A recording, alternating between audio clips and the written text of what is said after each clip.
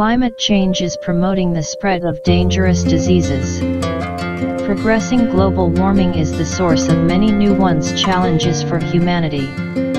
One of them is the increased threat from specific diseases in places where they have not occurred so far.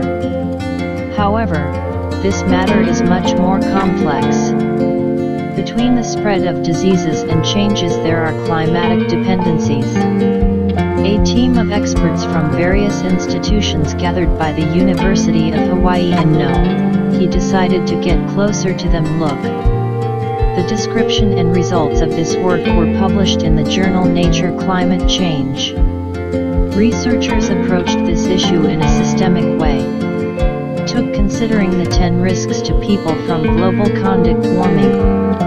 These are temperature increases, droughts, heat waves, fires, extremes precipitation, floods, storms, in the sense of low-pressure systems, e.g. storms, tropical, sea level rise, biogeochemical changes taking place in oceans and changes in terrain. Then in the available data, examples of the influence of these 10 factors on the occurrence of diseases began to be sought among people.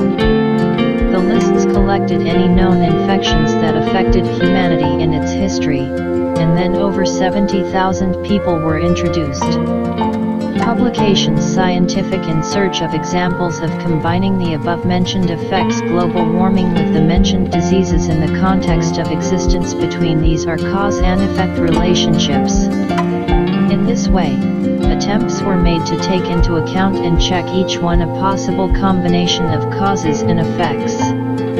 It turned out that all 10 the above-mentioned factors had an impact on diseases caused by viruses, bacteria, fungi, or protozoa. Transmission of infection was taken into account through water, air, direct contact, and food. The analysis results showed that as many as 218 out of 375, or about 58%, of the known diseases that affect people were influenced by one of the aforementioned 10 factors, with as many as 1,006 different roads leading to this. Miscellaneous possibilities in this area were indicated in the one prepared by the researchers' interactive graphics.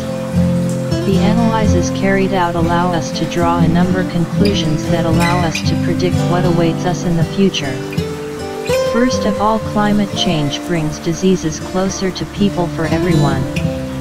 Both the territorial scope of their occurrence and the scope are increasing temporal, allowing pathogens to spread. This applies to pathogens transmitted by mosquitoes, fleas, and birds and some mammals. They are responsible for carrying such diseases such as malaria, Zika, or West Nile fever. He was accelerated also the life cycle of pathogens. Conditions for disease carriers have also improved. This is especially visible in the case of mosquitoes, which function significantly better at increasingly higher temperatures. On the other hand, climate change is also approximate people to pathogens.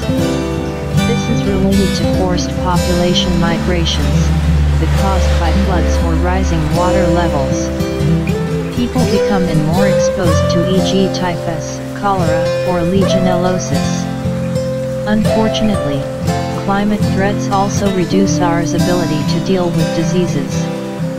We are increasingly exposed to functioning in unfavorable conditions, which exposes us to more frequent contact with pathogens. On the other hand, people's access to medical care,